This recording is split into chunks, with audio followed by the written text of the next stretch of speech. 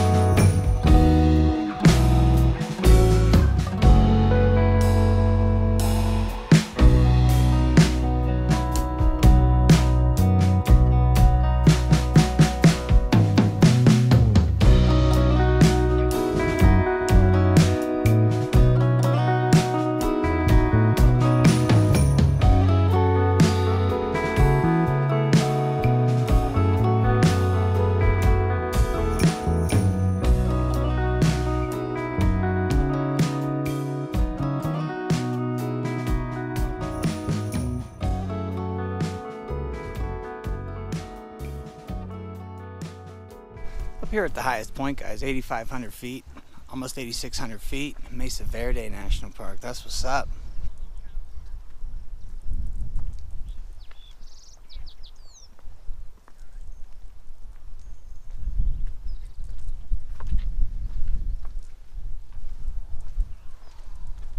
Cool as hell. The Fire Mountain lookout here, guys. That's so cool. Could you imagine me posted up in there for a month? Fire lookout duty. Squirrel. Glad to finally get here. This is the second national park I've been to on this trip, like national park. I've been to some national historical parks, some national monuments, national recreation areas, but this is the second national park. This is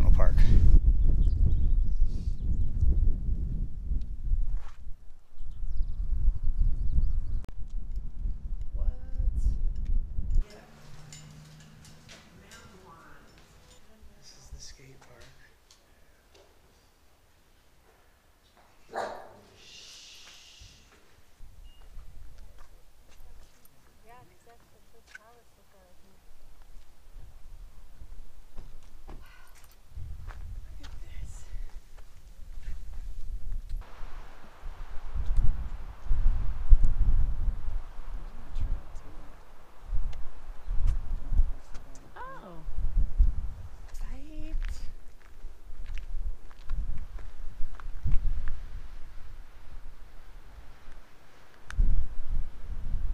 Starting to really look like Indiana Jones' Last Crusade. It's crazy, right? Home of the Pueblo Indians.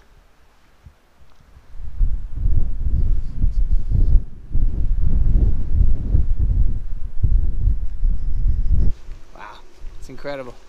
Looking down on birds.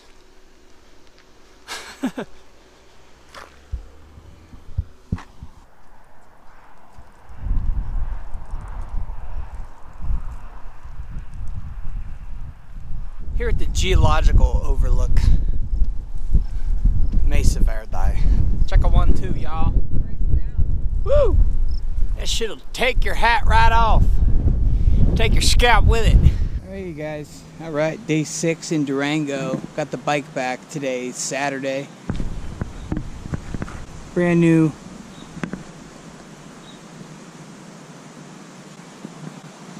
paddle shifter on there. Couldn't have happened at a better time, guys. Rolling inside the Durango city limits. This is day 6 in Durango. I'm pulling out tomorrow morning. Got a hotel room here tonight, so I'm just gonna chill, maybe upload another video for you guys. But anyway, the trek is back. That's solved. We put the thing on in like a half hour, and I'm good to go. So, and it's looking like from Durango to LA, it's looking like it could be 800 miles. Only 800 miles is kind of how I'm looking at that, which I'm a little bit bummed about that. You know, my route's going to be a little bit different than the absolute fastest route. I might have another 1,200 miles left in this trip.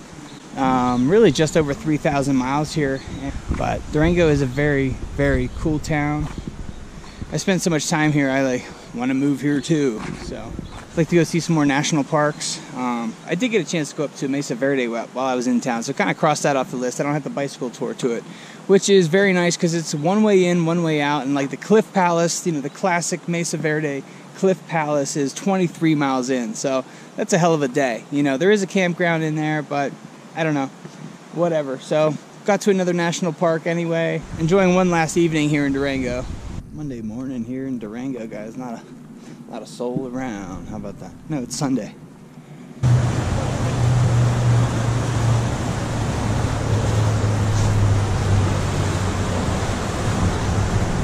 Rolling out of Durango right now, guys. What up? What's up, guys? I'm about 1,000 miles away from LA, guys. We'll be wrapping this thing up shortly. That week in Durango was a lot of time off. Heading west out of Durango, guys. Heading to Cortez. Check it out on the map. What? That's it for Durango. Bike's all fixed up. I got a ton of stuff here, guys. I think that drone, the drone case, is throwing me off, but I only got 1,000 miles to go, so I'm gonna see what I can do with it. I look ridiculous, but here we go, you know? It's time to push on. Let's wrap this thing up.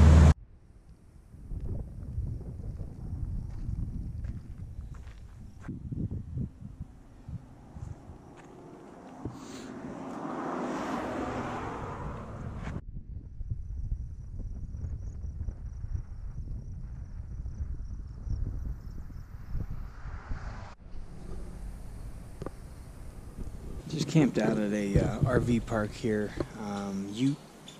Ute Mountain Casino. Basically the last stop before the desert. So, morning everybody. Windy today. In the tent, in the REI Flash Air 1, totally dry. And this is like the 6th time out of 50 days camping there isn't condensation on the inside of this tent. But anyway, I think it's, day 66. So Four Corners National Monument is closed. COVID related, whatever. But, I'm still going to touch, New Mexico. And then I will be getting into, Utah today. So very excited about that. Hitting state number 13 and state number 14 today. 3-state challenge. But like I said, guys, that wind is like crushing through across this field. And I got 8 miles south. I'll be heading that way, which is a tailwind.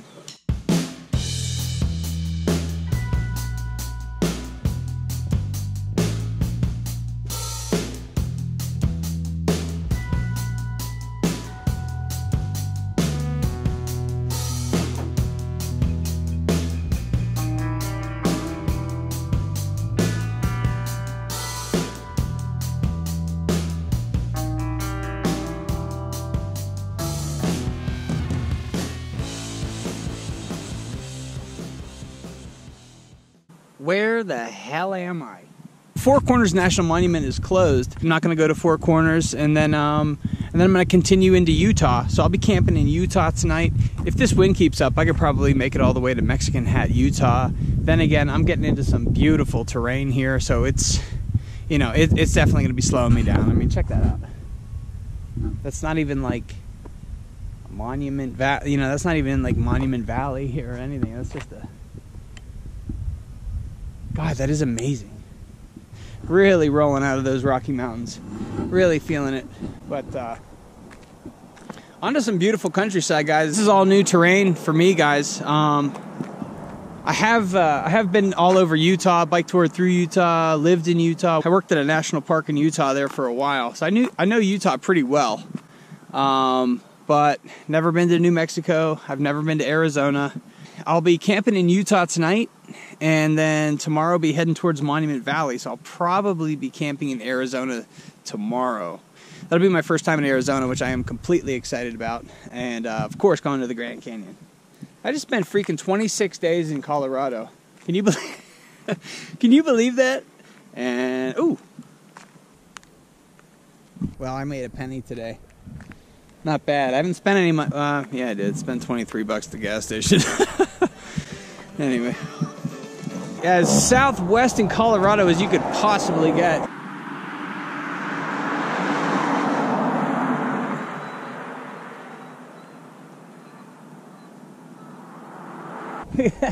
$236 to Flagstaff. Oh, don't you hate when you see those when you're driving? On a bike, it's like, okay, a couple days. That's what I call barren. That's cool, man. Southwest, everybody.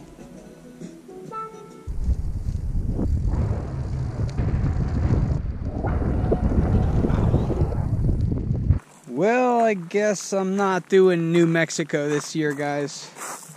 Down to the state line's 5 miles. 5 miles back. 5 miles up and back. Just to touch the state line. I'm not going to be bike touring that state anyway. I think I'm going to leave that state completely untouched. Save it for a bike tour, unless I don't know. Unless I end up driving through it on the way home or something like that. Not going to New Mexico. I'm at the turnoff right here, 160, getting onto Route 41.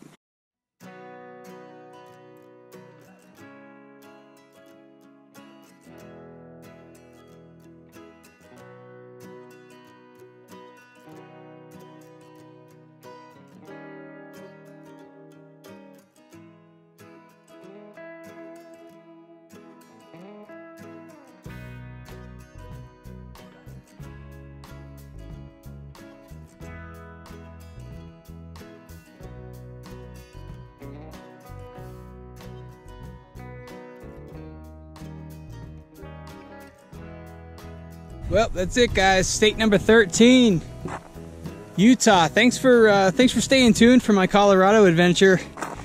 Yeah, I was in Colorado for 26 days. That was pretty awesome. I'm really heading for like Mexican Hat, and I'm going after Monument Valley this year, guys. So stay tuned. Look at this SOB.